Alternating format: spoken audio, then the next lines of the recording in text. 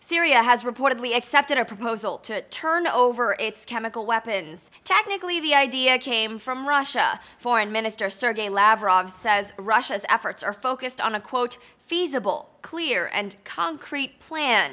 The implication being an obvious contrast to White House endorsement of military action. Though, to be fair, U.S. Secretary of State John Kerry offered Assad a similar way out in exchange for tabling a military strike. He could turn over every single bit of his chemical weapons to the international community in the next week.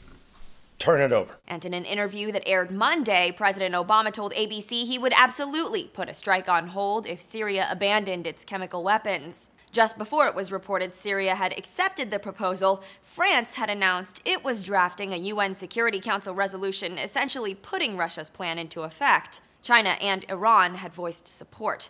That Syria has apparently agreed to Russia's proposal to put its chemical weapons under international control means Syria could avoid a possible U.S. military strike. Stay with Newsy as we continue to watch this developing news. For Newsy, I'm Christina Hartman.